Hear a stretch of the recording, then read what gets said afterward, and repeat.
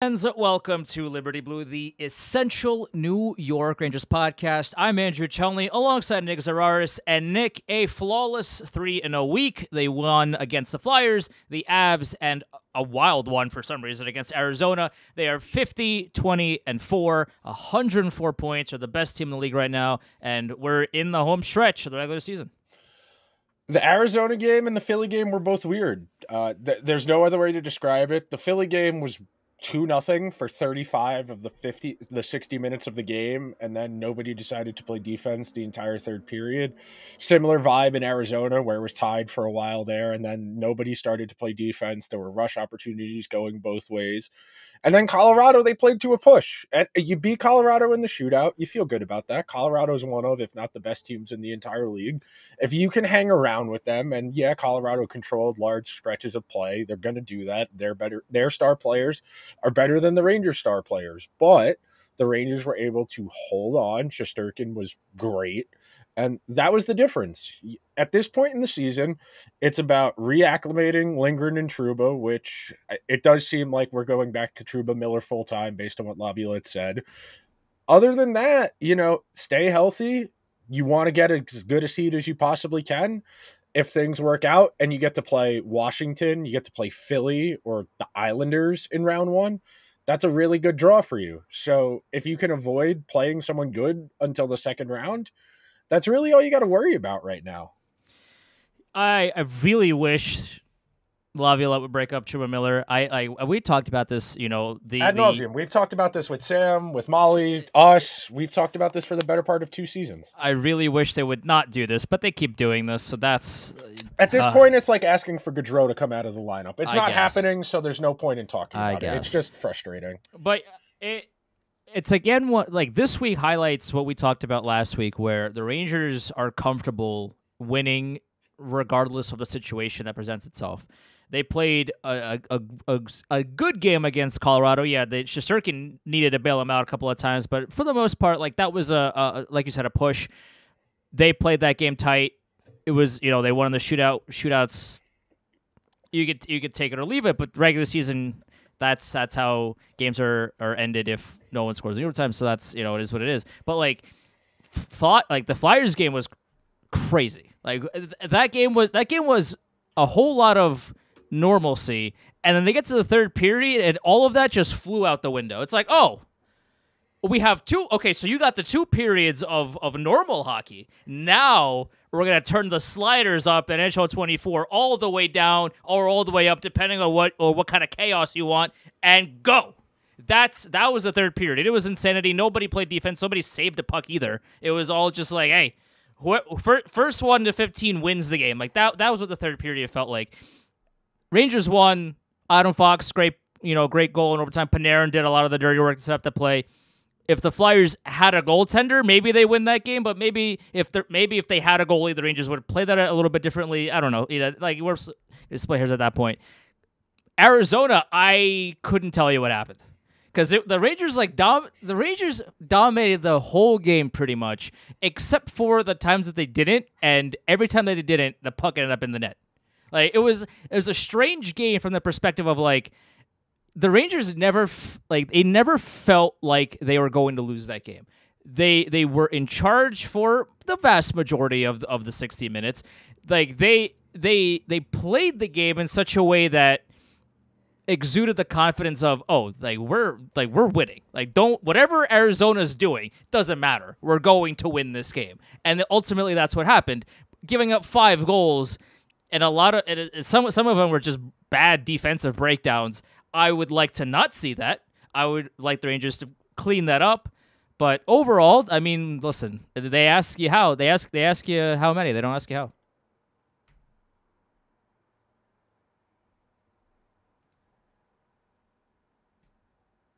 You were saying?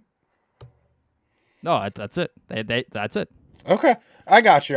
They ask you how. They don't ask. I mean, they don't ask you how. They ask you how many. That's it. At the end of the day, yeah. At this point in the season, you got a handful of games to go. Most of your games are against teams that aren't in playoff spots right now. I will not be surprised if we see spot sits, especially if teams get in front of them as far as division points and standings. But you got to get Trouba and Lindgren back up to speed. You know, Lindgren's played 2 games, Trouba's played 1. The Arizona game devolved because they realized if they just trade chances with Arizona, they're more talented. And that's not a great mindset to get into of we can outscore our defensive issues, so it doesn't matter how we play defense. I know that in conversations I've had with quite a few people that's the real concern about this group. The forward talent, it's there. This is one of the deeper, if not the most deep Rangers forward groups we've had in 10, 15 years, probably since Tortorella's was the coach, named coach. This is one of the deepest forward groups, if not the single deepest.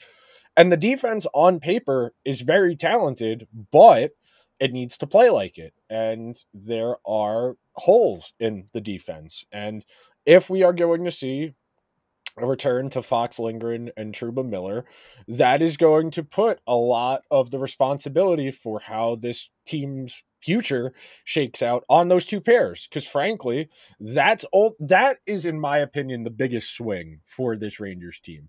Because I think the forward talent, I have a pretty good idea and understanding of what it is in all range of outcomes. The defense is just, it is so unpredictable and on a night-to-night basis. I mean, how do you give up 5 goals to the Flyers and go to overtime and then go to a shootout against the Avalanche where you only concede 1? You know, it's really weird when you have a game like that on consecutive days, and then the next game you go out there against Arizona and you concede 5. It's really weird. And yeah, I know they were reintegrating Trouba on Saturday. I know they brought Lindgren back in on Thursday, so that's part of it. I understand that's part of it, but like we've talked about ad nauseum, I still believe that's the key for this Rangers team to get to where they need to go. Is if the defense can actively be good at defense, help facilitate the transition to offense, which they have done pretty well during stretches of the season, then we're talking about a team that can go all the way.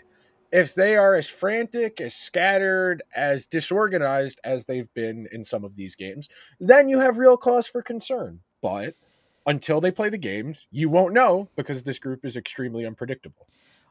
I do feel like because they've shown that they essentially, and even though this could be a hazard, they could essentially turn it on whenever they want in terms of actually playing defense in games. I feel like once the playoffs begin, we'll see more. I mean, it won't ever be perfect, but I would have to imagine that we'll be seeing more of the Colorado type defense as opposed to Philadelphia or whatever we saw in Arizona, because like they know better than we do that, you know, they're top of the standings. Like, yes, obviously you want to play a top of your game every game, no matter what, and you play to your strengths, et cetera, et cetera. They're also, you know, they're not numbers on a piece of paper. They understand that, hey, we're the best team in the league. We're playing an Arizona team that is not great, and we can just dismantle them whenever we want. So if we concede an extra goal and score an extra 3 because we can and because we're having fun, like that's what they're choosing to do right now. But I feel like once we get into the playoffs, we'll see a lot more of the stingent defense that the Rangers have shown that they can play against the best teams in the league. They have, I think, a 13-8-1 record from my notes against the top 10 teams in the league. Obviously, they can't play themselves. So the top 9 teams in the league, they're 13-8-1. That doesn't come from playing loose defense.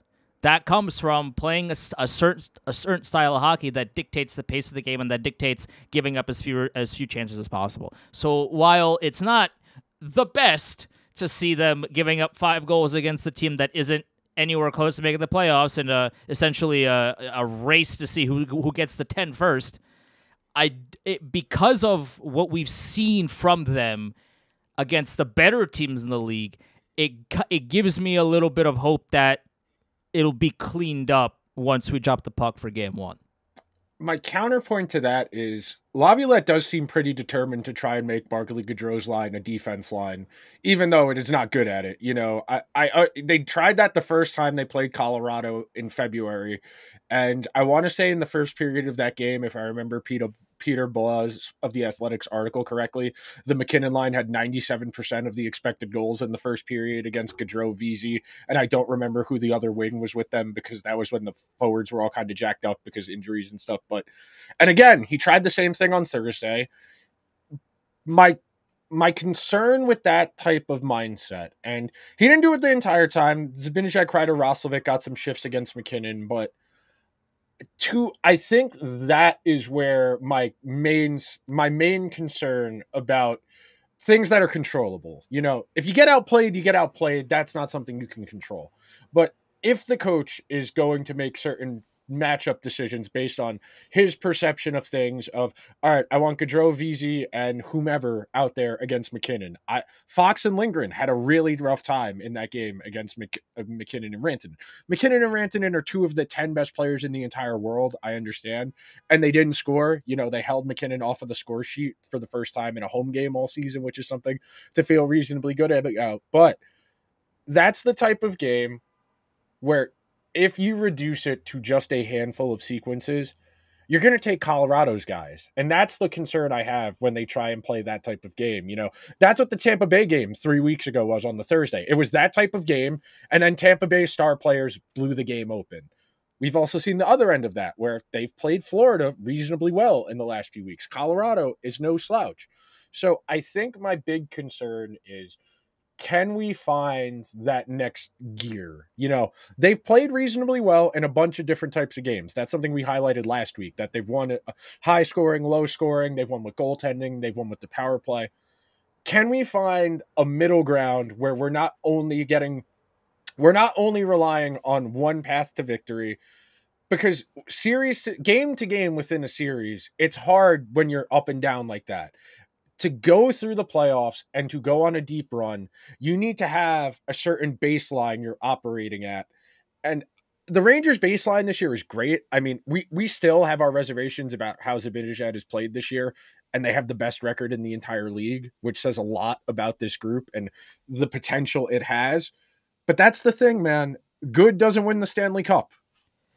I think the one counter that I'll say to your counter is for the Gaudreau stuff is Peter Laviolette has shown that if something isn't I mean, for the most part, except for Trouba Miller, for the most part, if he's trying things out and they're not working, he's at least okay with changing it up. He's okay with, the Gaudreau line against McKinnon is ass and it's not working. Okay, let me try somebody else. At least he's malleable in that sense of, I'm not just going to stick to my guns because I know better than everybody, and damn it, it's going to work because I said so. To a certain extent, he's doing that with the defense pairing, sure, and, you know, keeping Zibanejad and Kreider together when they're struggling, et cetera, et cetera. But he has also shown where, you know, situations like a few weeks ago where Gaudreau was just awful against McKinnon, and that took one period for Laviolette to be like, okay, somebody else has to do this because they can't. So while I would like to see more malleability if things aren't working, at least there's a certain baseline, and I would have to imagine that come the playoffs, there's going to be maybe even more of that because, you know, there's only 7 games max in a series, and if things don't work and things continue to not work, guess what's going to happen? You're going to lose the series. So I feel like Laviolette is at the point of his career, and he's done this so many times. Obviously he won the Cup, you know, back in 480p TV, but he won it on the Versus Network. Yeah, he did win it on the Versus Network. But he's been through so many coaching stops. He's adapted to the situation that's in front of him right now. I do feel like I have at least a baseline confidence that if things aren't working in their current juncture, that Peter Laviolette will, at a certain point, change things up instead of just throwing the same people out there and expecting different results. I think the reason I have a little more pause about it is because a lot of the Rangers' faults and shortcomings, they're tendency-based. They're habit-based. It's not a structural issue. It's not a talent issue. It's guys making that split-second decision where it just doesn't work. You know, I forget what player on the Flyers it was that Keandre reached his stick out to try and poke the puck away, and the Flyers player just spun around him completely. Miller swung his stick, and Shesterkin didn't have a single chance to play the puck because Miller waited too long to make a read. It's those split-second decisions. Those are not things that I think – those are not problems that I think are a coach thing. I think a lot of this is going to come down to, can these guys correct on their shortcomings? Because a lot of these tendencies – are just general shortcomings. They are holes in these guys' games. They have refused or failed to adapt to. And that's not something I think coaching is going to get out of, especially when we're talking about guys who are, you know, like Trouba, like Miller at this point, relatively ingrained in a certain way of playing. Now, there's no reason they can't. It's just like you said last week when I was talking about reintegrating Trouba and to the effect of, can they get Trouba to make fewer big mistakes and focus more on taking low risk plays, that type of thing? It's going to be hard to make that type of change, which is why I feel a lot of this is going to come down to, can they find that gear and stay there? And one last thing before I throw it back to you, I was talking about this with Hunter Hodes over the weekend. Can the Rangers have the Rangers gotten their form too early? I do think that is something that I am a touch concerned about, that they've gone on this crazy 21-1-3 heater since the Connor Mackey game now, as opposed to if this started about now, 10 games in, because I do think you want to be playing reasonably well going into the playoffs, but I don't think you want to peak too early, because I do think that happens to teams. I do think teams will have really good regular seasons and feel comfortable, and then they get into round one and they get punched in the mouth. Like Florida 2 years ago comes to mind. Boston last year comes to mind. Every Leafs team since 2017 comes to mind. So I am a little worried that all of this happening and all of this going right now might be a little too early.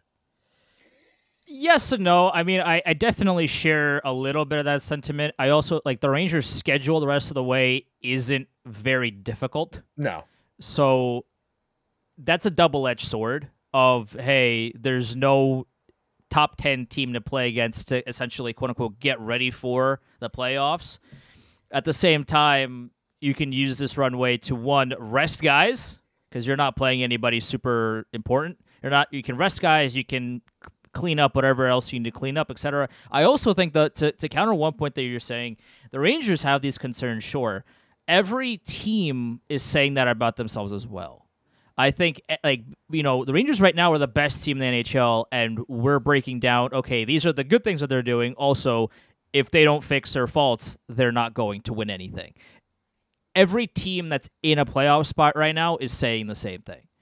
That's the one thing that we have to kind of keep in mind as well. And I'm not trying to, you know, be like, oh, everything is great. Everything is fantastic. No. I understand what you're saying. But it's like, it's one of those things where you also, like, you have to look big picture and say, okay, if we just continue to play for the most part, the same way that we have been playing against the best teams, because we've beaten the best teams. We've shown that we're the best team in the league, and that we can we can win these tight games, these open games, however style you want to play. We can play the same way, and we can beat you at your game while we do it.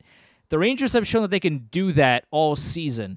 So, they obviously have concerns as well, and we've talked about them throughout the season. But every team, I feel like, it has the same, if not more, because they're below the Rangers, they have more concerns about their team than I feel like the Rangers do, because the Rangers are the best team in the league right now. This is a regular season versus postseason conversation. I think that's been a franchise issue for the Rangers for a long time, where they're a really good regular season team. You know, they're going to hit the 100. They've hit the 100 points threshold for the third straight season. They've won 50 games, I believe 2 of the last 3. During that run under Alain Vigneault and John Tortorella, same boat, 100 plus standings points. Really good regular season team, built around goaltending, timely scoring, situational play. I think that's really where the source of my apprehension comes from, because when the games tighten up and the other team is fundamentally sound and won't be as susceptible to trying to open the game up, it really benefits them that their most likely first round matchup is either going to be Washington or Philadelphia. Those are two teams where if the Rangers take a stumble at some point in that series, I wouldn't be that worried about it. You know, if they split at home in round one, I wouldn't be that worried about it because Washington is really just Charlie Lindgren and 3 or 4 guys. Philadelphia is just 3 or 4 forwards and a lot of forechecking. Those are opportunities to get things right. Changing up gears a little bit, one thing I wanted to touch on this episode, they really, really, really, I don't know what they do, how they do it, but the fact that Shesterkin was playing awful, legitimately awful into early February, and now our biggest concern is, well, can the 4th defenseman be a little bit better? Can the 12th forward not just be an albatross? That I don't know how. I don't know. Same thing with Jonathan Quick. You know, in I want to say December, we recorded an episode where Quick had already had like 12 or he already had like 6 or 7 wins in early December. And we said if he won like 3 more games the rest of the year and they got like 15 standings points out of his starts, that was an unequivocal success. They've kept it going. And Yeah. the goaltending has been timely. It's rounding into form. He didn't have a great game against Arizona, for what it's worth. Yeah, but yes, he looked very.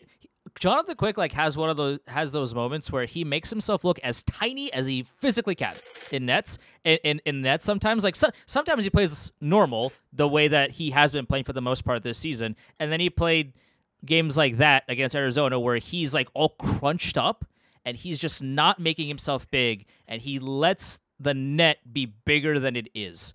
And listen, he's won the vast majority of the games that he's played. That's not like it. I love that. Like, fantastic. But yeah, like that was my one thing about Jonathan Quick, like against the Arizona game, where I'm just like, dude, can you make yourself any smaller, please? Like yeah. The acrobatic stuff was a little strange. I don't know. It was one of those games for him. He's 17-5-2, but with overall, a 9-1-3. He's been everything fantastic. You need from a backup. Yeah. The Rangers have really, they haven't exactly got it down to a science. They have missed occasionally on backups, but for the most part, the goaltending being the foundation of a reasonably good regular season team is why they are where they are. Yep. The fact they were able to be where they were in early February, with Shesterkin having a below 900 save and being at like 20th in goal saved above expected, a testament to how much room they had, which is a theme that I think is the undercurrent of this season, that they really haven't looked amazing for multiple games in a row. They've won a lot of games, but they're not clean. They're not pretty. And their good players have gone on heaters.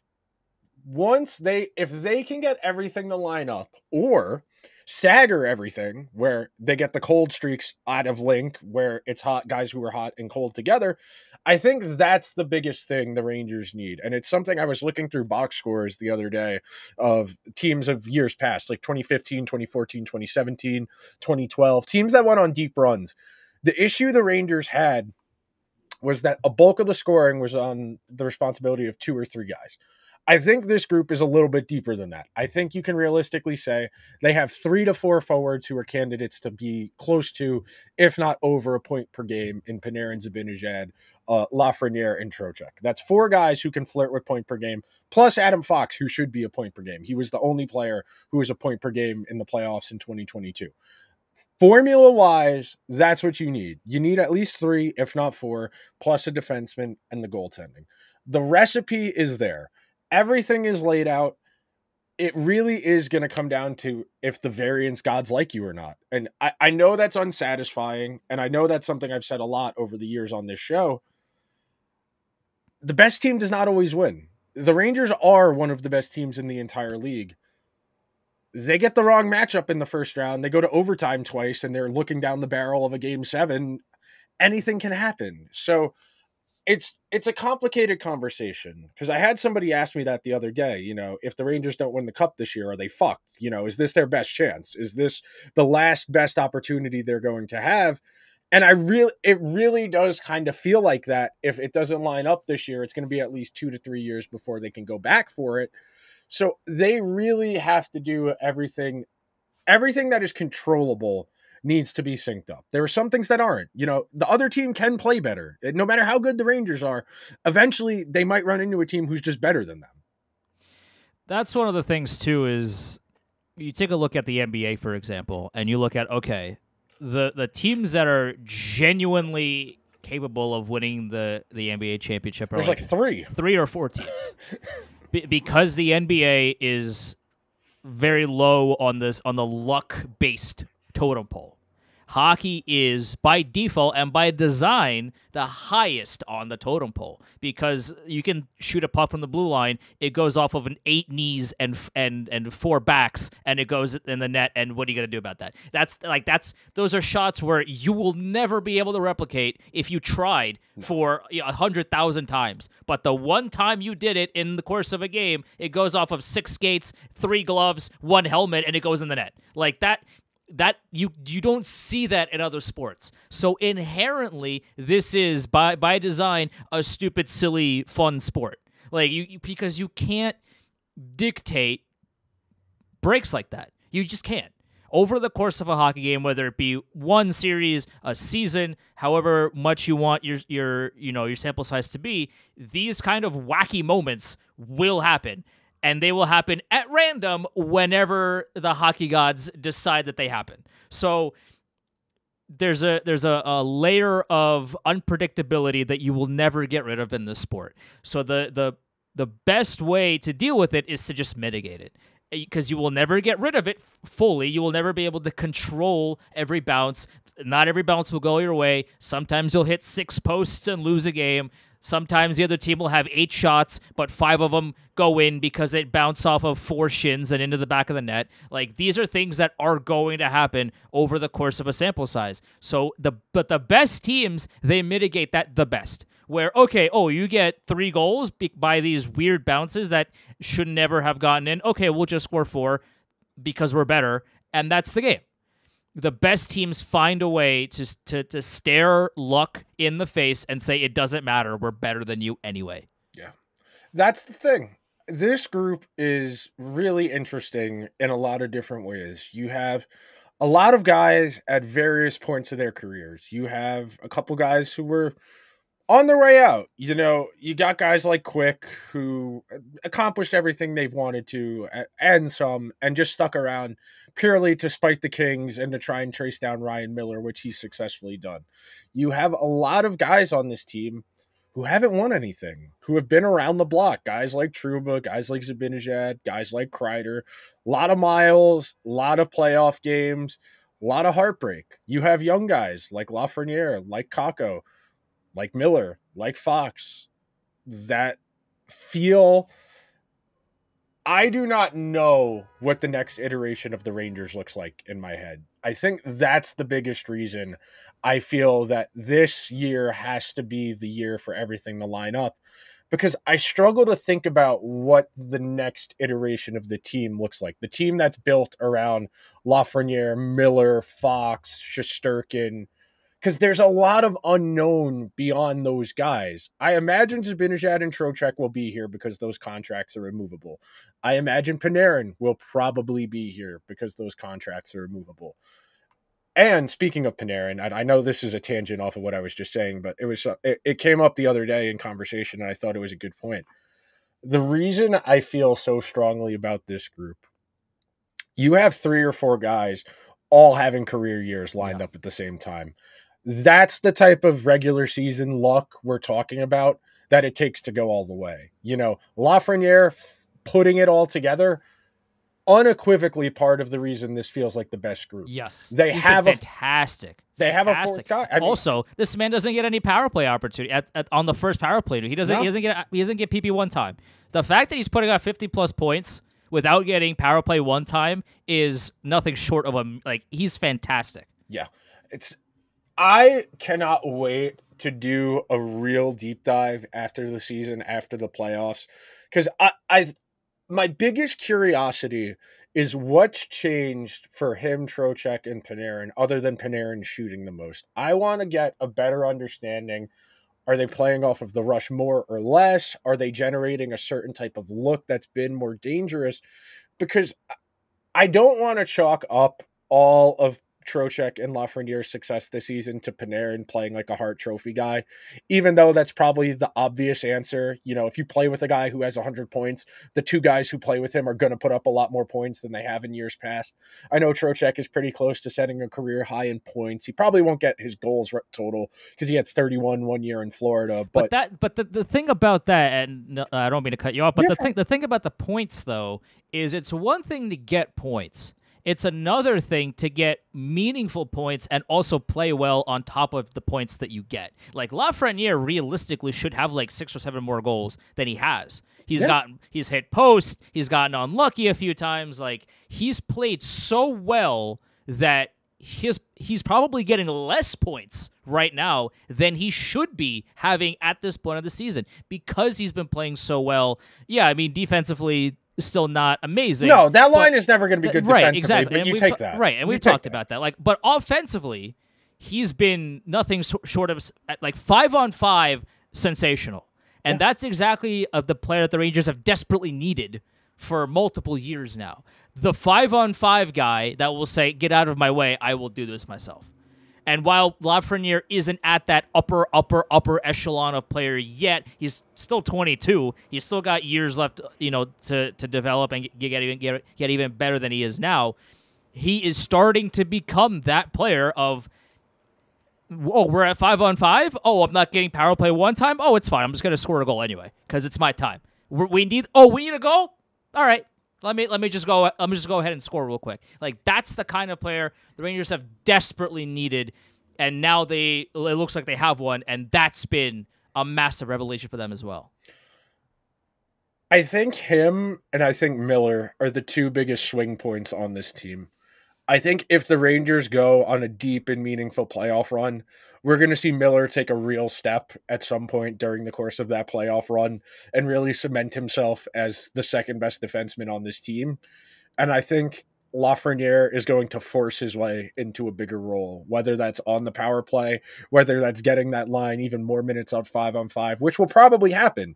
You know, that's another tool that they have that will help them that other teams won't. You know, other than Florida and maybe Toronto, there are a few teams in the entire East that are going to be able to out if the Rangers are in a tie game late and they need a goal. There are few teams who can do better than putting Fox out there with Panarin, Trocheck, and Lafreniere. That's one of the best fours, and it doesn't even matter who's out there with Fox, whether it's Lindgren, whether it's Gustafsson, Zach Jones, whoever. It doesn't even matter. If you have Fox and Panarin on the ice at the same time, that is 2 of the 20 best players in the entire world. 2 maybe of the top 10 players in the entire world on the ice at the same time. What I was talking about before with McKinnon and Rantanen and Makar being able to control the flow of the game so well, the same thing applies there. This is not empty calorie offense for them. Some guys in the lineup, yes, there is empty calorie offense. Those guys, it's not. Panarin is making games happen. He is bringing guys to him. When he gains the zone, he is setting guys up at the net front. He is letting the shots fly and forcing defenses to respect his ability as a shooter, which is in turn giving the other guys of this lineup so much more room to operate. And it's why they're so good in overtime in those 3-on-3s. When you put Panarin and Fox out there at the same time, those are 2 guys who don't have to think about anything. They subconsciously know where the play is going and what needs to be done. And it's why they make it look so easy. Like I was at the game on Tuesday against the Flyers, and I saw Fox take the stride, and I said, if he hits the net, it's going in, because he had a clean look, and Urson been pretty mediocre at that point in the game. Guys like that, you don't have to worry about.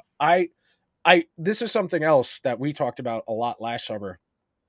Fox did not have a good series against the Devils last year. No. He looked slow. He got out-bodied. He got out-physicaled, and he lost a lot of loose pucks. Whether or not Lindgren being physically compromised was part of it, that's a fair point. But that was part of the reason the Rangers did not look good in that series. That Adam Fox, arguably their best non-Shesterkin player, was ineffective. So the fact he's put this together, and I don't think he'll get Norris consideration this year. Unfortunately, he'll get some down ballot votes. He'll probably end up finishing 4th or 5th. But over the last month, he really seems to kind of put it together in a way that's not just the underlying numbers. Just watching him, he looks a lot more aggressive. He's up to what, 15 goals on the season for a defenseman, which is insane. I want to say that's one of the 5 highest goal totals by a defenseman in the league this year. Him going, Panarin going, Shesterkin going, that's a really strong foundation. Really strong foundation. 100%. And it's not all like teams very rarely get the opportunity to have one of the best forwards going at an incredible, like Panarin has broken his career high in points, and there's still 8 games left in the season, 9, something like that. Like he's still got like 2 weeks left of hockey to play, and he's already surpassed his point total.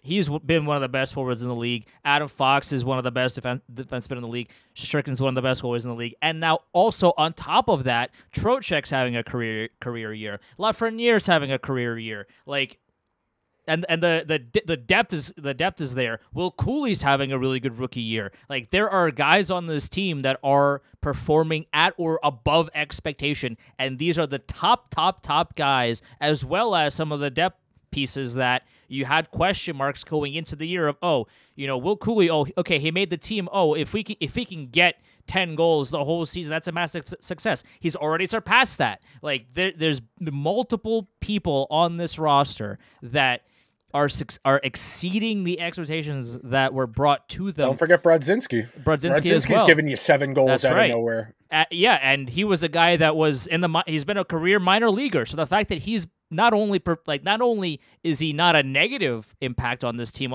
most of the time, he's scoring goals sometimes. Like he's got 7 goals. The guy that they gave the lifetime contract to, Barclay Goodrow, scored his 2nd goal of the year in a short-handed goal somehow against Arizona Coyotes, and they're paying him a lot more than what they're paying Johnny Brodzinski, and Brodzinski's got 7 goals. So overall, this is a team that's got a lot of talent, and it's not untapped. This is a team that's got a lot of talent, and they are using it, and they are exceeding expectations, and that really is one of the biggest bright spots and has me excited for the playoffs. I don't want to get too excited. Because we've been out there before with this team. I don't want to jinx anything. I don't want to say anything out of line here, but this team has a great vibe around it. A lot of their players are playing well to this point, and now it's just a matter of having everybody healthy. Bubble wrap the people that need to be bubble wrapped if need be. Just does it like these games? Sure, you want the President's Trophy, you want the top spot in the Eastern Conference. That's all great. That all comes secondary to making sure everybody's healthy. Game 1, just get there. Just get there. Pittsburgh, New Jersey, Detroit, Montreal, the Islanders, the Flyers, the Islanders, the Senators. Of these final games, there's only one team of those that's currently in a playoff spot. That's the Flyers. Not a particularly good team. Someone the Rangers have handled. They've won the first 2 against Philly.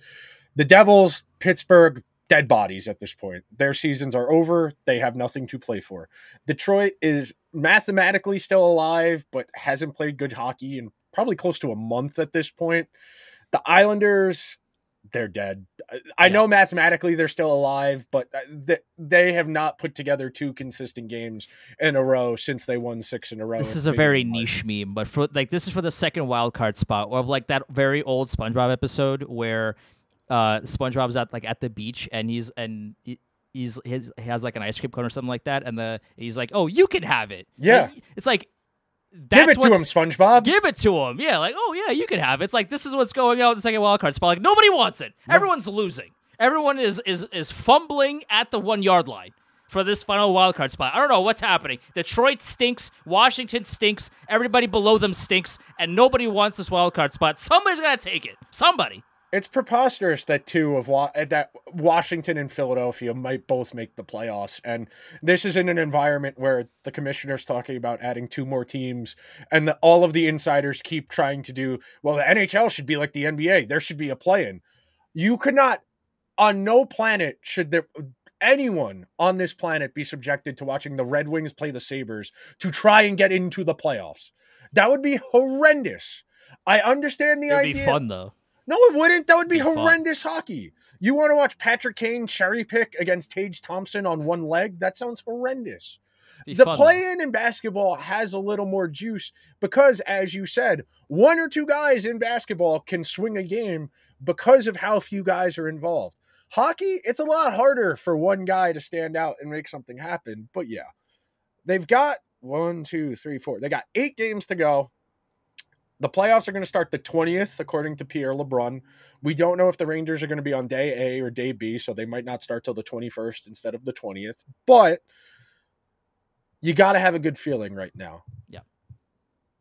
If they can round out these final 8 games, they win 6 out of 8, beat up on these bad teams, give the Islanders one last loss, beat the Devils one more time just for good measure to really make sure that body's dead, poke it with a stick just to be sure. That would be a really good feeling going into the playoffs. Not like last year where a lot of us had that nervous apprehension of, oh God, they're going to play the Devils in the first round, because they played that game at the end of March against the Devils last year where the Devils stomped them, where the Devils won, I want to say 7-3, 7-4, something like that. And that was just the lingering taste in everybody's mouth. This is an opportunity to solidify your issues, beat up on bad teams. You get to give Patrick Kane one last middle finger if you body the bag the Red Wings too. This is a really special group that has the potential to do what we need them to do. It is ultimately upon those individuals. If you are the superstitious type, by all means, wear your favorite pajamas or the certain jersey or the t-shirt, whatever it is. Just make sure they have the Rangers logo on it. Like whatever floats your boat. Just do the Tavares, just, right team on it this time. Yes. Whatever floats your boat if you're the superstitious type. That'll just about do it for this week's episode of the Liberty Blue Podcast. Make sure you are subscribed wherever you get your podcasts. Leave the show a 5-star review. If you are watching over on YouTube, hit that like button for the video. Hit the subscribe button. Subscribe to the channel. We're over 340 subscribers now. The community is hungry for good Rangers content, like we are all hungry for Rangers Stanley Cup. We'll talk